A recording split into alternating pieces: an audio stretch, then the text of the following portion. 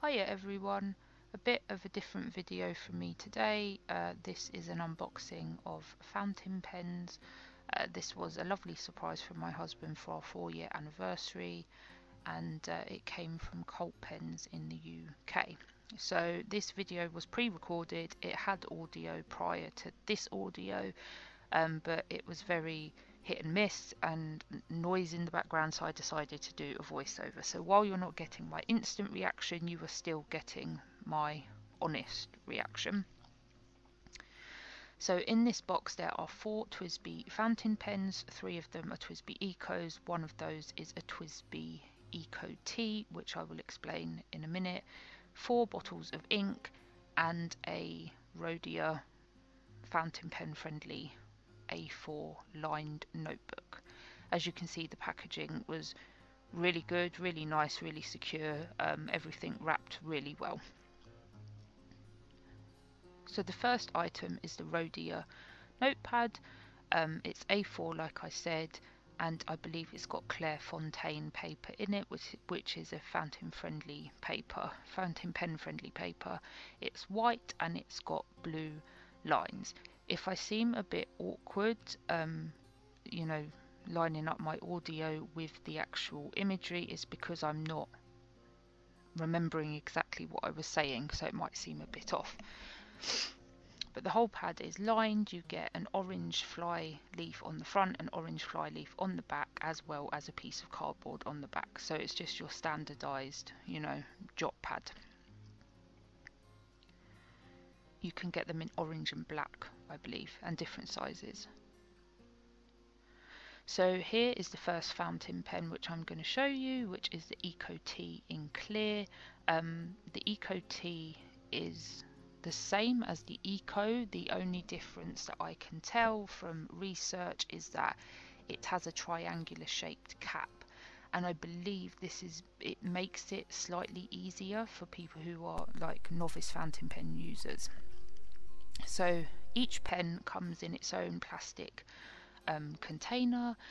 Each insert has the same instructions on it, and each come with a wrench and some silicone grease for you to clean your fountain pen. If you are a novice like I am, I suggest that you watch some videos on how to do this safely, or take it to somebody who you know is good with their pens so not to damage it. So as you can see, this is a demonstrator piston pen, so you cannot, as I'm aware, put cartridges in this pen. You fill the pen with the piston mechanism, which is at the back of the pen. This is in a fine tip, which is what I'm showing you here. They're really lovely pens. It's a screw cap as well, and they fit really snugly back into their box, which is nice.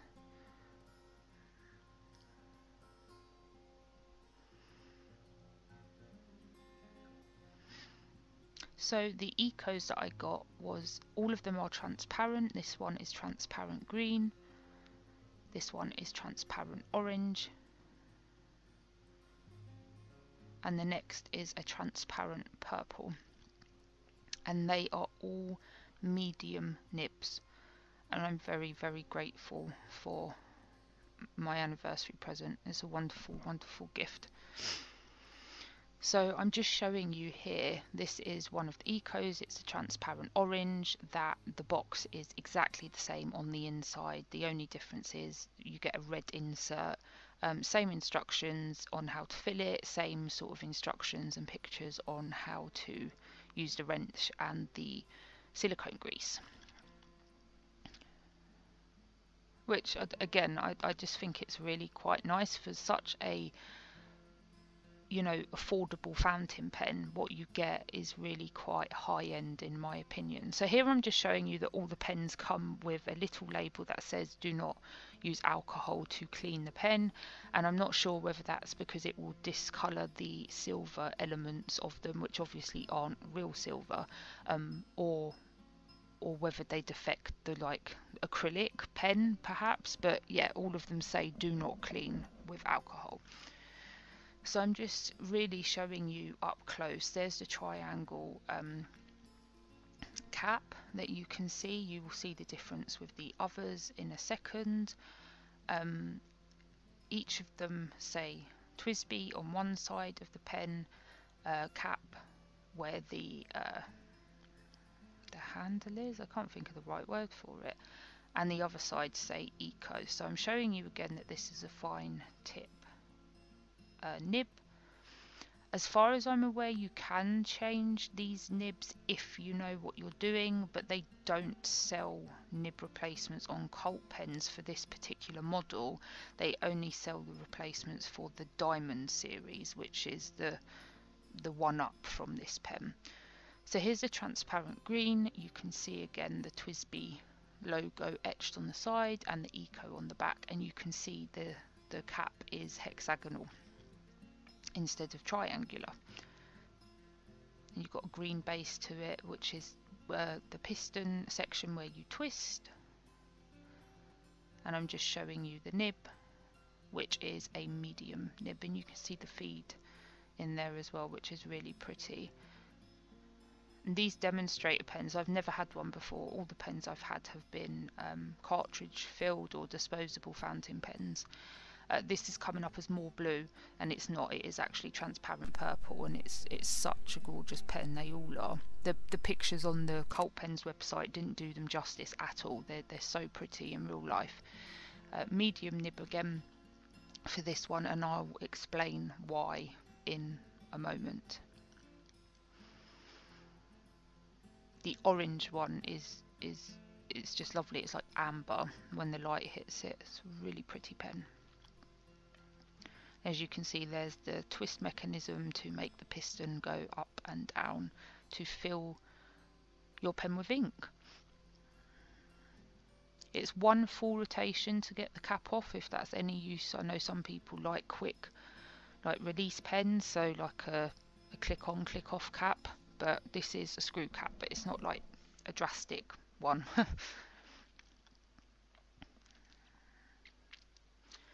So I got 4 inks as well. So Majestic Purple was the first one, and all of these pens are by Diamine, and I hope all of these inks, I'm sorry, are by Diamine. I hope I'm saying that correctly, and they are made in the UK, I believe. This purple is gorgeous, and I really tried to get it on camera and found it extremely difficult. Purple's a pretty difficult colour to get on camera anyway. What I might try to do is take some photographs and actually put them at the end of the video, so if you stay tuned for that, you can see a couple of stills of the colour. And I got the fine tip one for this coloured ink, and the reason this one is a fine tip pen is because there's no shimmer in the ink. So that Majestic Purple will be going into the clear Eco T pen. The next colour is Colt Pen Deep Dark Orange, which I believe was specifically made. They have a range of 6 colours, which are their colours, as it were. You'll see the label is different. It says Colt Pens on it, along with Diamine, but it doesn't have the illustration like the Diamine bottle does. This is like blood orange colour. It's absolutely gorgeous, and I'm like a huge fan of the autumn or fall if you're in the States, and it really reminds me of that time of year. It's like rusty, gorgeous orange, and again, I'm just here was trying to catch the light correctly and found it really difficult. Now, even though this is a medium nib pen, I will be using this in here because I hope to get a shimmer ink in a similar colour to go in this pen eventually, but for the time being I want to use the deep dark orange. Now here's where it changes and why medium nibs were chosen. In hindsight, I probably would have got a broad nib, if not a stub nib. These are shimmer inks, and these are absolutely stunning. So this is Magical Forest, which is a emerald kind of green, and it has silver shimmer inside of it, and it's just such a lovely ink colour, and I actually want to use this in some of my art, as well as writing letters and things like that. But you can see I shake the bottle quite a lot, if I remember correctly.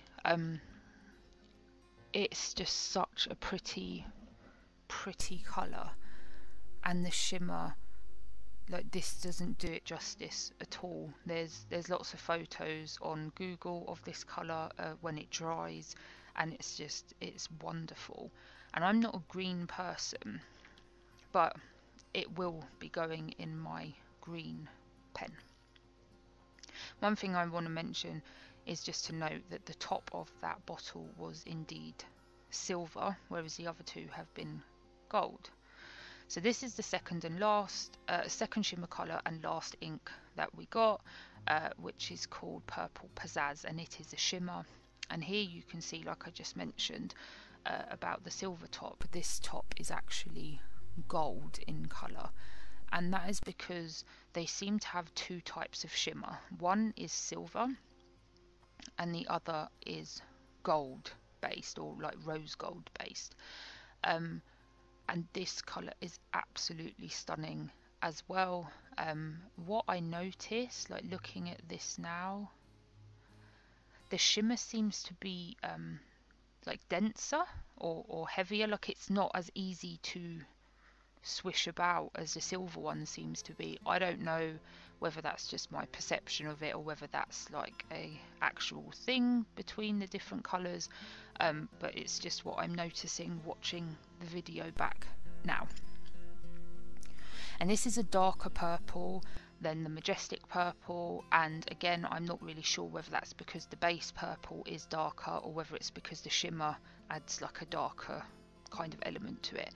And that will be going in my purple TWSBI with a medium nib. Again, I apologise for the awkwardness of this video and not really knowing what to say because I can't remember what I was saying. There you go, I'm laying them out nicely. So I believe here I was saying that I was quite shocked by what pen I found my favourite and what ink I found my favourite. So I assumed that the purple would be my favourite because purple is my favourite colour. But in terms of pen, I found that the green pen was actually my favourite colour with the green shimmer ink. And out of the non-shimmer shimmer ink, so the purple and the deep orange, I actually found that the orange was my favourite ink, which is very surprising because, like I said, purple's my favourite colour, and I assumed that purple would be the one that I went for. So there they are lined up on their respective boxes again. Once again, there were the 3 TWSBI Ecos, 1 Eco T, the difference being one is triangle and the rest are hexagonal on top. There were 4 inks, 2 shimmer and 2 non, 1 with silver shimmer, 1 with gold, and then the Rhodia Clairefontaine paper notebook. I thought the purple would be my favourite, turned out the green was, and I thought the purple ink would be my favourite, but the orange ink was. And this was all from Colt Pens in the UK. I think I say that now. Yeah, and special delivery, it literally came the next day, and I've used and shopped with them for such a long time. They're a fantastic company. Those little clips you can see on my invoice there, they always send them for free. So that's it. Thank you very much for watching. Again, this was a gift from my husband for our 4-year anniversary. I'm extremely lucky to have received them. Just want to add as well that this video is not sponsored in any way, shape or form, and that my husband spent his money on everything in this video. Yeah, so thank you for bearing with me for my first ever voiceover video, and I hope you enjoyed it. I will do some videos in the future of these pens when they are filled up, and hopefully as my collection grows I will add to the video collection as well. Thank you again and all the best, stay safe and see you soon. Bye.